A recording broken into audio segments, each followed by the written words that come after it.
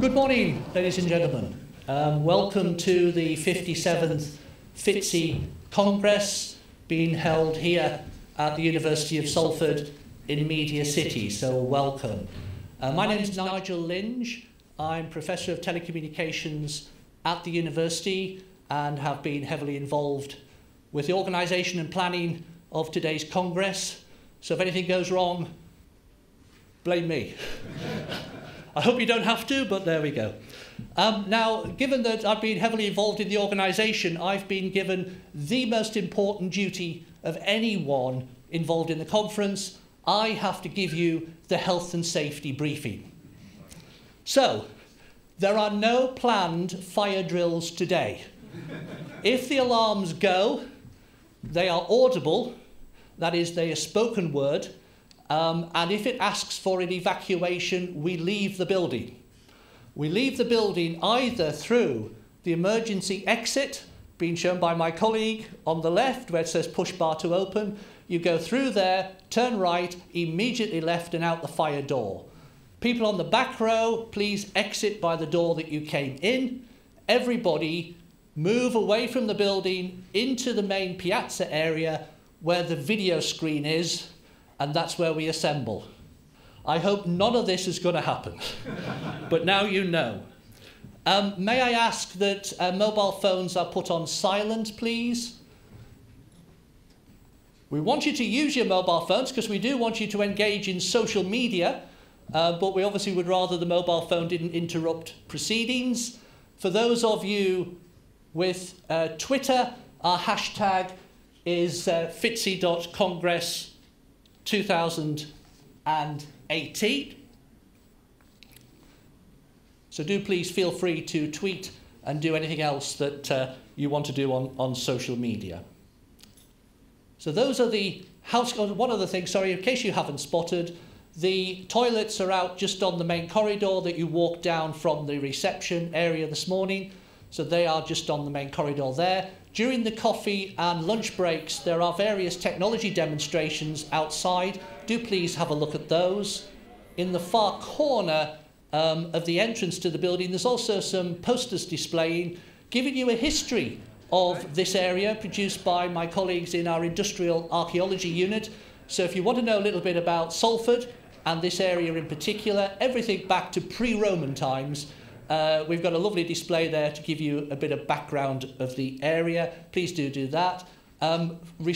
Coffee and lunch are served where the coffee was this morning, and there are a number of videos playing there from our various sponsors. So there should be plenty to engage you whilst you're having a cup of coffee, cup of tea, or whatever.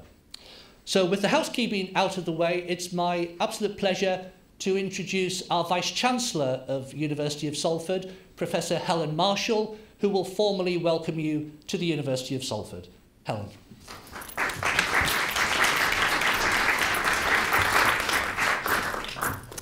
Thank you very much, Nigel, and thank you very much for inviting me.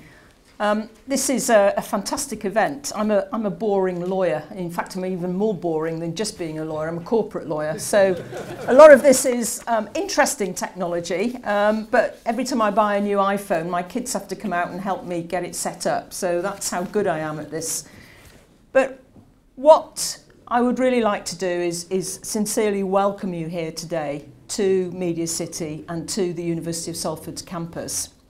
It's a real pleasure and a real privilege to host you because I know this is the first time in many years that this conference has been held in the UK, and I think the first time in many, many years it's been held outside of London. So it's a real privilege for you to come to Manchester, particularly in Salford, to have a look. The University of Salford has a DNA that goes back to the original Industrial Revolution, back in the late 1800s. We as a university were created back in the day as an Institute of Advanced Technology to produce graduates with skills to power that industrial revolution. What we're doing now as a university is reinventing ourselves so that we are very, very close to industry again, but producing graduates fit for the 21st century. The speed of technological change is phenomenal. What we call Industry 4.0, the fourth industrial revolution, is happening as we stand here now. You just look at our campus here in Media City and look what we've got around us. Look at the opportunities that we are able to provide our graduates when they're learning here in this campus. The internships, the live briefs, the live projects that industry bring here and say, we've got a problem, we're tackling this. Can we use your students to help us with it? The students are getting real cutting edge live industry experience from the day they start here. So I have a saying at Salford, working with industry, it's everything we do and the way we do everything. Because we have a strategy which is built around 4 industrial collaboration zone themes, one of which is digital and creative. And some people think that that means we've got 4 buildings with 4 signs out the front that say these are our industry collaboration zones. And I say, no, that's not the way it is. Industry collaboration is who we are. It's the way we develop and deliver our curriculum. So we love working with industry. We've just bought, I haven't bought this myself, I have to add, we've just bought an autonomous vehicle, a driverless car. It's fantastic. It will do 12 miles an hour. We still haven't managed to get it to understand the difference between what we call a sleeping policeman in the road and a dead body. So every time it comes to a speed control in the road, it slows down and almost stops because it thinks it's a dead body. But it's learning. It's how we teach our students to program such a vehicle and all the issues that that vehicle faces. So that's technology, but it happens to be in a vehicle. And the world, and that's where we are, and we're just about to invite we've just done an agreement with a German partner who's very advanced in the technology around autonomous vehicles to bring some of their learning here and set up an actual facility with us jointly, so that the students that we're producing are learning on their technology, their kit, and actually can go out in the world, and they're going to get the graduates they need, because at the moment they can't find them. So that's the kind of way we work here at Salford. But let's go back to your conference. You're in a space which is moving probably faster than a lot of the technology that's out there in the world. And this year's theme is delivery and consumption of digital media. I mean, I know just from my own use of the TV at home, I hardly ever watch the TV.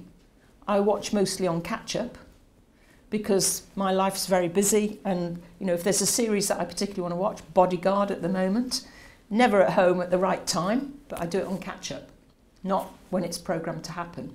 That's the way the world lives now, and it's going to get ever more advanced and ever more pacey.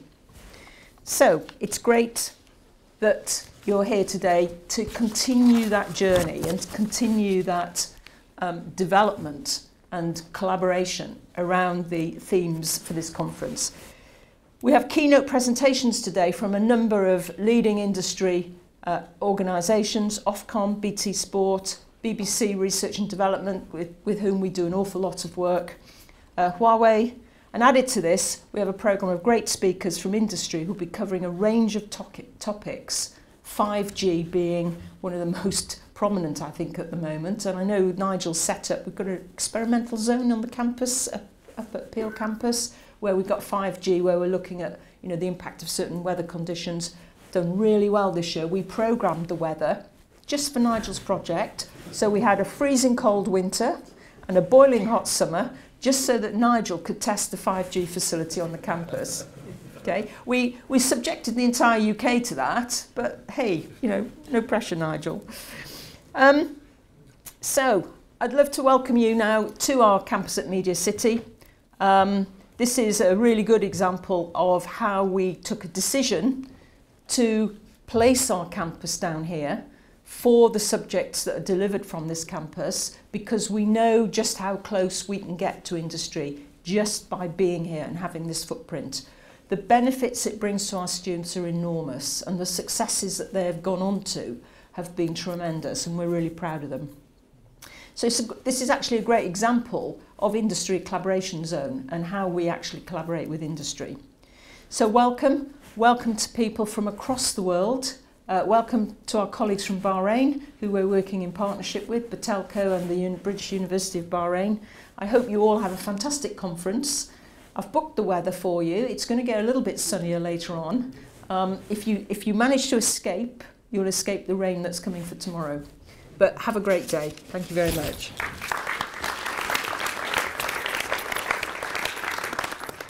Thank you, Helen. Helen has to dash off to yet another meeting, but we're grateful that she's been able to welcome you all on behalf of the university. This, of course, is the FITCE Congress, and so I'd now like to introduce Professor Andy Valdar, President of FITCE, who will formally open the 57th Congress. He's just fiddling with a radio microphone at the moment, and what gives me an opportunity to remind you, if it's not blatantly obvious, we are filming this event, and the purpose for that is to make the presentations available afterwards for people who are unable to attend and anyone, of course, who wishes to re-watch what we're presenting here. So Andy's ready now. Andy Valdar.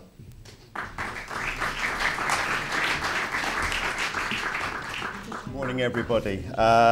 Distinguished guests, ladies and gentlemen. It is my honour as President of FITCE to be giving this address at the opening of the 57th Congress. Firstly, I'd like to thank our hosts, the University of Salford, and the sponsor Pennine, and also our media network operator and industrial partners for making this Congress possible.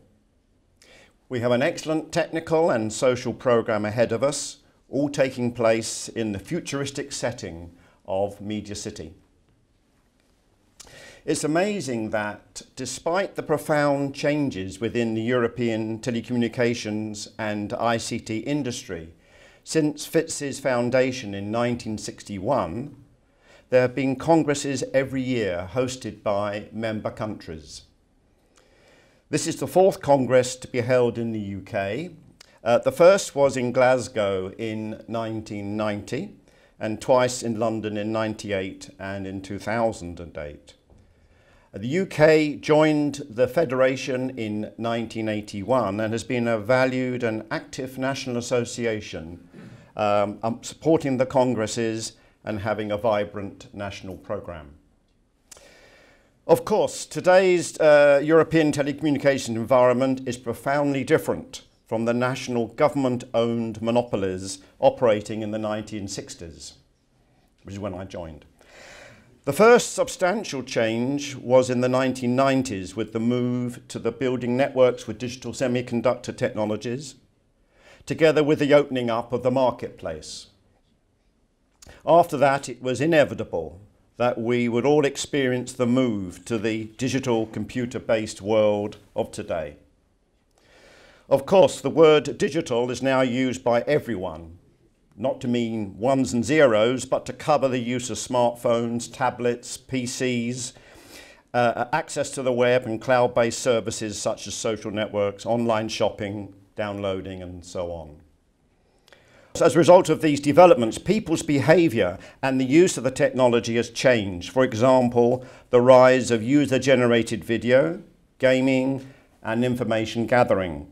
So the theme of this year's Congress is to address the various ways media is used to generate content and how it's consumed on smartphones, tablets, PCs, TV screens, etc., and how it's conveyed and delivered over the telecoms fixed and mobile networks and the internet. The Congress will consider these shifts, what these shifts mean for industry.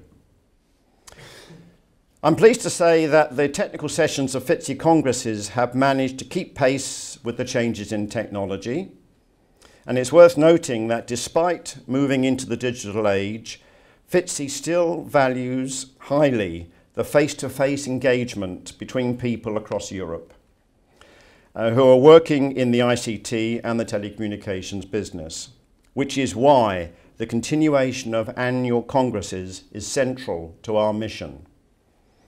However, like many membership organisations today, we still have much work to do to ensure the Federation's offerings fit with the modern digital age. I look forward to a successful and enjoyable event. In addition to learning from the technical sessions being held, I personally hope to have the chance to meet as many delegates as possible in a stimulating, friendly and social atmosphere. May I offer my very best wishes to the Congress. Thank you very much.